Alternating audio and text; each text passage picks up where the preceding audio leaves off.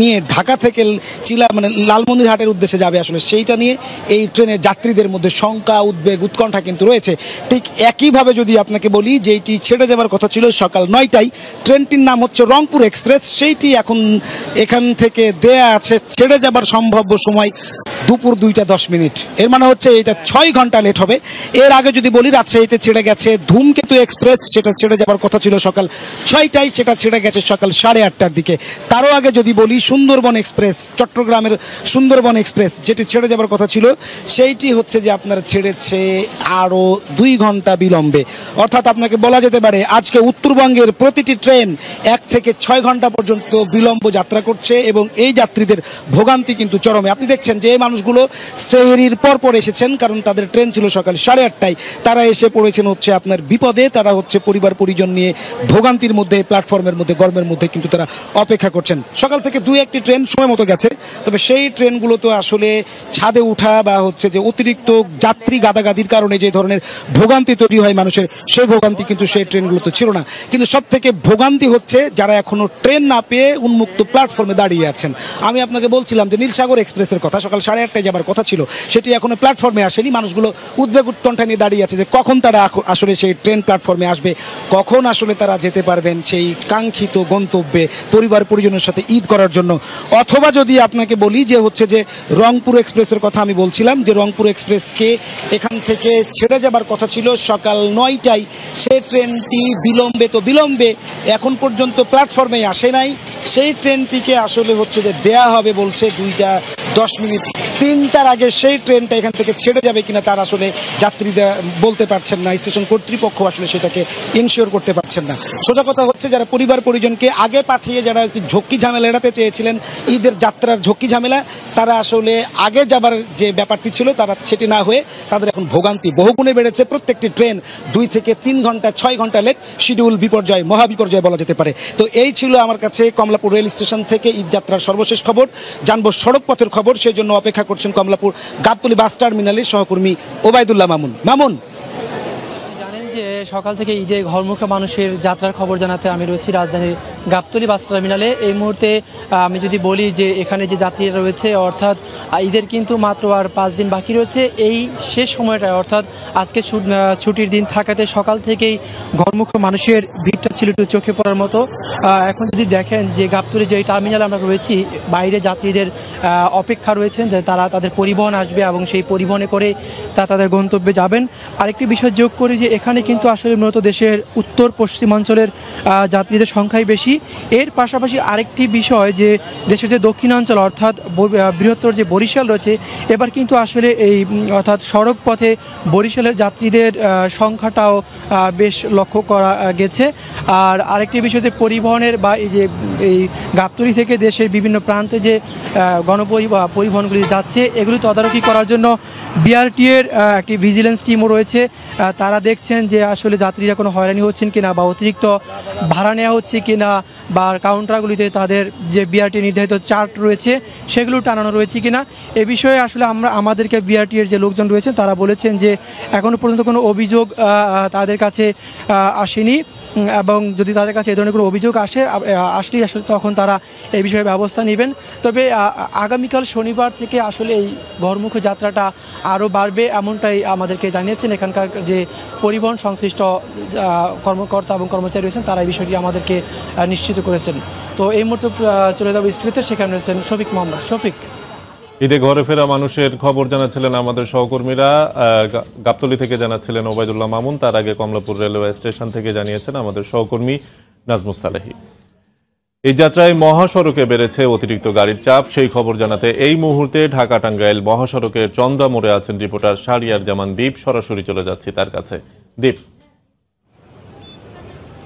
শফিক, গতকাল থেকে ঈদ যাত্রা শুরু হয়েছে এবং যদি মহাসড়কের পরিস্থিতি আজকে বলতে চাই, আপনারা জানেন যে আজকে শুক্রবার ছুটির দিন এবং সকাল থেকে আমরা দেখতে পেয়েছি যে মহাসড়কে কিন্তু গাড়ির চাপ রয়েছে, তবে যে যানজটটি লক্ষ্য করা যায় প্রতি বছর সেটি কিন্তু আমরা দেখি না। আমি যদি একটু আপনাদেরকে দেখাতে চাই, এই মুহূর্তে আমরা গাজীপুরের চন্দ্রায় রয়েছে, আমার পিছনে যদি একটু দেখাতে চাই আপনাদেরকে যে গাড়ির প্রচণ্ড চাপ রয়েছে। আমরা যেটি দেখতে পেয়েছি যে পাবলিক ট্রান্সপোর্টের সাথে সাধারণ যে ব্যক্তিগত গাড়িগুলো রয়েছে সেগুলো কিন্তু চলাচল করছে। এছাড়া আমরা দেখতে পেয়েছি যে অনেকে থেকে কিন্তু টিকিট না পেয়ে, গাড়ি না পেয়ে ছোট ছোট মিনি এই পিক আপগুলো রয়েছে বা ট্রাকগুলো রয়েছে সেগুলো তো চলাচল করছে। তবে একটু জানিয়ে রাখতে চাই যে বারবার বলার পরেও কিন্তু আমরা দেখতে পাচ্ছি যে মহাসড়কের বিভিন্ন স্থানে এই বাসগুলো থামিয়ে কিন্তু যাত্রী বহন করা হচ্ছে, যার কারণে কিন্তু কিছুটা যানজটের সৃষ্টি হচ্ছে। আমরা দেখতে পেয়েছি যে ঢাকার যে প্রবেশপথগুলো রয়েছে এবং ঢাকার বাইরে মহাসড়কের বিভিন্ন স্থানে কিন্তু আইনশৃঙ্খলা বাহিনীর সদস্যরা রয়েছে, তারা চেষ্টা করছে যে যেই বাসগুলো আসলে এই মহাসড়কের বিভিন্ন স্থানে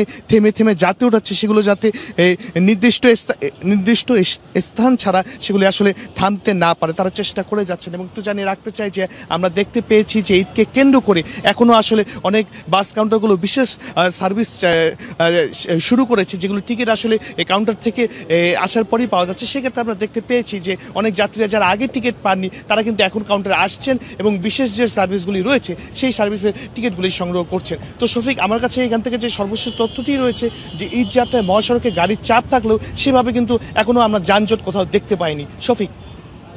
চন্দ্রামোড় থেকে সবশেষ খবর জানাচ্ছিলেন সহকর্মী শাহরিয়ার জামান দীপ। পাটুরিয়া দৌলদিয়া নৌরুটে ঈদে ঘরে ফেরা মানুষের চাপ বাড়ায় উভয় পারে আটকা পড়েছে ৮ শতাধিক যানবাহন। এতে দুর্ভোগে পড়েছেন যাত্রী ও পরিবহন শ্রমিকরা। ঘাট ব্যবস্থাপক জানান, গতকাল শেষ কার্যদিবস হওয়ায় এই রুটে যানবাহনের চাপ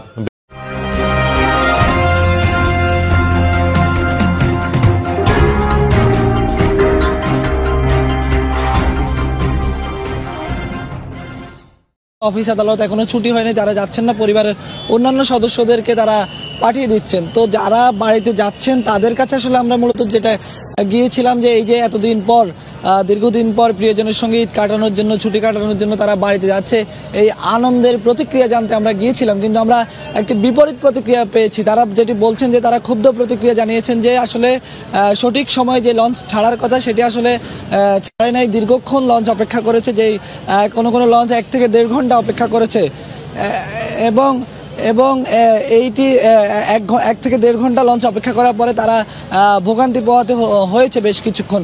তো আমরা আসলে এই কারণটি জানার চেষ্টা করেছি যে কেন আসলে লঞ্চ দেরি করে ছাড়ছে। আসলে আমরা মূলত কথা বলে যেটি জেনেছি যে আসলে যেহেতু যাত্রীদের চাপ একটু কম, তারা চাচ্ছে যে অতিরিক্ত একটু যাত্রী বোঝাই করে তারা যেভাবেই পারছে যে আসলে যাত্রীদের জন্যই তারা মূলত দীর্ঘক্ষণ দাঁড়িয়ে থেকেছে। আপনি জানেন যে BIWT এর পক্ষ থেকে প্রত্যেকটি ঈদেই কিন্তু দুর্ঘটনা এড়ানোর জন্য প্রত্যেক ঈদেই কিন্তু বলা হয়ে থাকে যেন অতিরিক্ত যাত্রী যেন বোঝাই না করা হয়। তারপরে আমরা প্রতিবারই কিছু অব্যবস্থাপনা দেখি। আজকে শুরুতেই কিন্তু আমরা একটি চরম অব্যবস্থাপনার অভিযোগ আমরা পেয়েছি। তো যাত্রীরা বলছেন যে আজকে যেটি হয়েছে এটি যেন আগামীকাল থেকে এই ধরনের ঘটনার পুনরাবৃত্তি না হয় এবং সঠিক সময় যেন লঞ্চগুলো ছাড়ে, মানুষের যেন ঈদ যাত্রা যে আনন্দ নিয়ে তারা বাড়ি ফিরছেন সে আনন্দ যাতে একেবারে তাদের যাত্রা পথেও সে আনন্দ থাকে। তো এখন পর্যন্ত যেই ভিড় আমরা দেখেছি কম, এখানে কথা বলে জেনেছি সন্ধ্যার সময় আসলে ভিড় আরও বাড়তে পারে বলে ধারণা করা হচ্ছে আর কি। তো এই ছিল আমার কাছে এখনকার মতো। সদরঘাট লঞ্চ টার্মিনাল আর গাবতলী বাস টার্মিনাল আছেন আমাদের সহকর্মী মামুন, সে তার কাছে চলে যাচ্ছি। মামুন।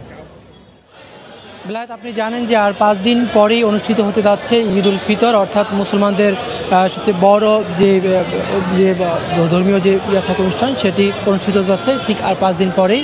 অর্থাৎ এই ঈদের ছুটি কাটাতেই রাজধানী ছাড়তে শুরু করেছেন নগরবাসী। আর বিশেষ করে আমি যে জায়গাটিতে রয়েছি অর্থাৎ রাজধানীর গাবতলী বাস টার্মিনাল, এই গাবতলী বাস টার্মিনাল থেকেই দেশের দক্ষিণ এবং উত্তরাঞ্চলের যাত্রীরা মূলত এই বাস টার্মিনাল থেকেই তাদের গন্তব্যস্থলে রওনা দেন। তো এখান থেকে আমরা সকাল থেকে অর্থাৎ সকাল 7টার সময় আমরা যে পরিস্থিতি দেখেছি, এখন কিন্তু যাত্রীদের ভিড় আরও বেশি বেড়েছে, বলা যায় উপচে পড়া ভিড়। আর আরেকটি বিষয় বলবো যে আজকে যে যাত্রী তাদের অধিকাংশই হচ্ছেন যারা আগাম টিকিট কিনেছেন, সেই আগাম টিকিটের যাত্রীরাই হচ্ছেন আজকে তাদের গন্তব্যে রওনা হচ্ছেন। এবং আজকে যারা তাদের যে ঘরমুখী যে যাদের গন্তব্য রয়েছে সেসব যাত্রীরা কিন্তু আজকেও টিকিট কাটতে পারবেন। তবে সেই টিকিটের যেই টিকিটগুলি রয়েছে সেগুলি আসলে লোকাল পরিবহন, অর্থাৎ লোকাল পরিবহনে কিছু কিছু ক্ষেত্রে আজকে টিকিট পাওয়া যাবে এমনটি আমাদেরকে পরিবহন সংশ্লিষ্ট জানিয়েছেন। এবং আরেকটি বিষয় যদি বলি যে বরাবরের মতো অর্থাৎ প্রতিবারই যে অতিরিক্ত ভাড়ার যে অভিযোগটি থাকে, এবারও কিন্তু আসলে সেই অতিরিক্ত ভাড়ার অভিযোগ যাত্রীরা করছেন। তবে পরিবহন মালিক বা পরিবহনের সংশ্লিষ্টরা বলছেন যে এখন যে BRT নির্ধারিত যে চার্টটি টানানো রয়েছে এই চার্ট থেকে তারা অন্যান্য সময়ে কিছু ভাড়া কম নেন, আর এই চার্ট অনুযায়ী মূলত তারা 2 ঈদের সময় ভাড়া নেন, যেটি আসলে যাত্রীদের কাছে অতিরিক্ত ভাড়া বলে গণ্য করা হয়।